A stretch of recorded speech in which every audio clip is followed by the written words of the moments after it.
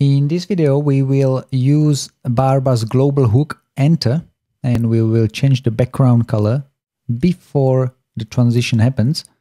So we'll soften up, we'll remove the flashing of the white background on the page transition. To avoid the white background showing up, we can change the body CSS color or background color to the correct value. So let's first get access to the body selector. Document.query selector body, and then we want to get access to the data background which is specified on our containers. Okay, so each of our headers has a custom data attribute background set. We want to get access to this hex value and apply it to the correct CSS variable. Okay, both pages have different value and we want to get access to it and apply it to the body. That's why we started with getting the body. Then we can use a global hook. So barba.hooks.before will run before any transition. So this is a global hook that will run before any transition defined in the Barba init.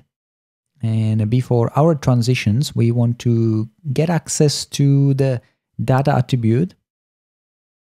We can call it background, and we have access to a data object inside of any hook, whether it's the global one or any of the inside of transitions. We have access to this data object.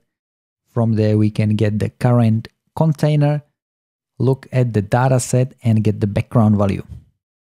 Okay, so this will refer to the data background and will give us this hex value that we can then apply to the body.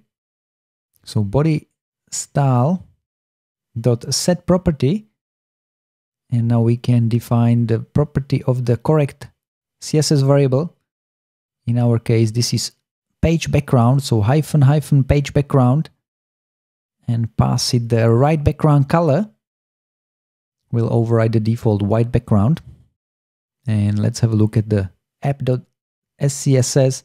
That's where the page background was set originally to white and then applied as a background color value. So that's the value we try to override to the correct color. Alrighty, so hope that makes sense. The before hook runs, as I said, before every transition. It's called global hooks. There is also after, if you want to do something after your transition.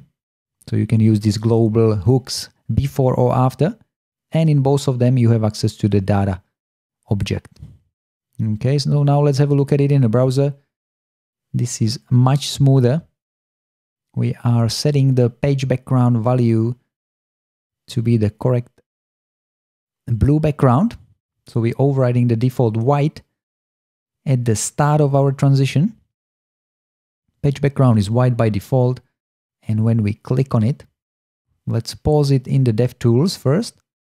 Let's put a breakpoint inside of the global hook. Now we should stop it just before the animation starts.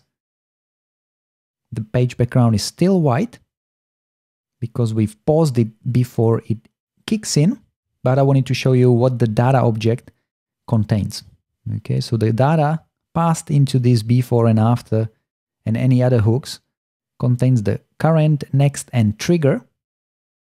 And what we are after is to get the current container. We want the data set, so that's where we are getting all the custom data attributes from the container. And here is the background. Okay, so that will give us the background blue, the blue background color that we then applying to the CSS variable on the body HTML element. Okay, so that's how it's all hanging together. That's how we are changing the background color of the page before every transition. And especially, this is especially handy for fade transition or crossfade transitions if you don't want to see the original page background, and it softens up a little bit the fading transition. Okay, so hopefully that makes sense. Now let's change the duration to 1.2 seconds. See it again. We're fading out and fading in new page.